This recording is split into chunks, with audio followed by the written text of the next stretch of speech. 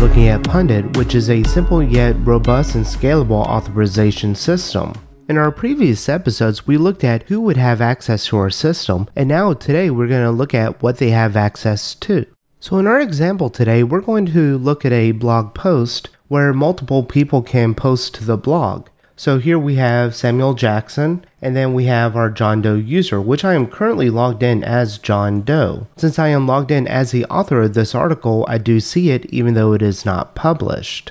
If I click on one of the links, it takes me to the show page. You'll see that I have an edit button and a delete button. If I go to the publish article of another user, you'll see that I do not have an edit button or delete button since I am not the author of this article. So to get started, we'll add the Pundit gem to our gem file. Be sure to run bundle and restart your Rails application. And then within your Rails application in the terminal, you can type Rails generate pundit install, and this will create your generic application policy. You can also use the Pundit generator for creating policies for your models. So you would type Rails generate pundit policy and then the lowercase name of your model. So the Pundit generators will create a new folder under your app directory called policies, and here is the application policy that we generated. The first thing that you'll see is it initializes the user, and this will reference to the current user who is logged in, and then we're also referencing the record. And by default, when you use the policies, it'll inherit from the application policy, which you can override within each one of your policies. So you'll have your standard controller actions in here, and just take note that it is followed by the question mark, which is just a standard notation for a Pundit policy method. And then we'll take a look at the Pundit policy scopes, which is a great way to list a whole bunch of records that a particular user has access to, and not so much a single record.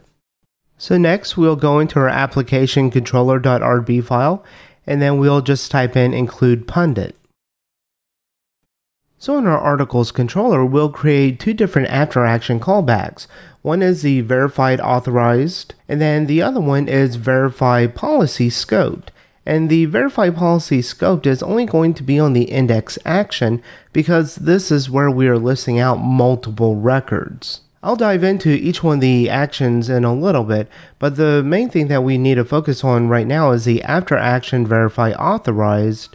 So when we go to show a page, or when we go to edit or create a new one, you'll see under the define new, we are calling authorize article. And this will reference back to our article's policy under the new question mark method. And we have tapped into the before action set article method, which if we scroll down and have a look, you'll see for each one of the other methods, I'm calling authorize article on it. And this will perform the Pundit authorization, which if it returns true from one of our Pundit methods, then it'll allow us to proceed. If false, then this will cause it to throw an error.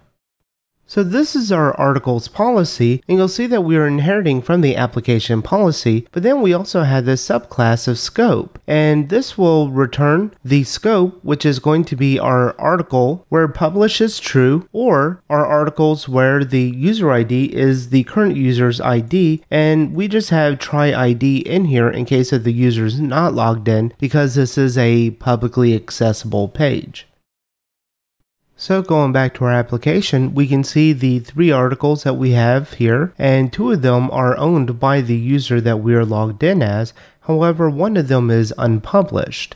So if we were to log out, you'll now see the only two published articles.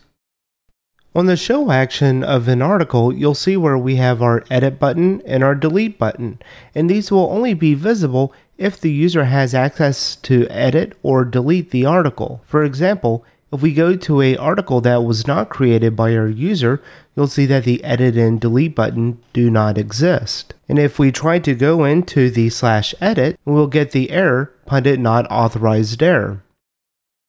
And within our show page, we have the links to edit and delete our article, and we're only going to display these if this is true. If the policy add article update returns true, or if the policy article destroy is true. And both of these are referencing to our article's policy and the update method and the destroy method.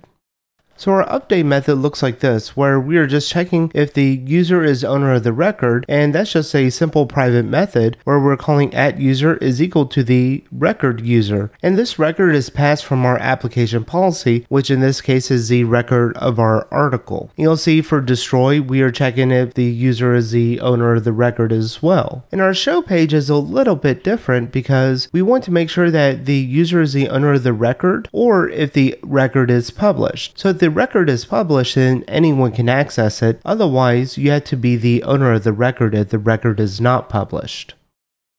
Within our application controller, we can call rescue from Pundit not authorized error and redirect to the root URL, alerting them that you do not have access to this page. Going back to our application, we can refresh, and then you'll see that we're now redirected to our root URL, and then we get the alert display. So definitely check out the documentation because it covers just about every scenario that you can come across when trying to authorize your application. For example, it has headless policies where you may not have a model necessarily attached, for example like a dashboard for a user where you want to send them to the dashboard or give them a link, but it's not a model or something that's really within your application. It's just a link or a page view that you still want to restrict. Well, that's all for this episode. Thank you for watching.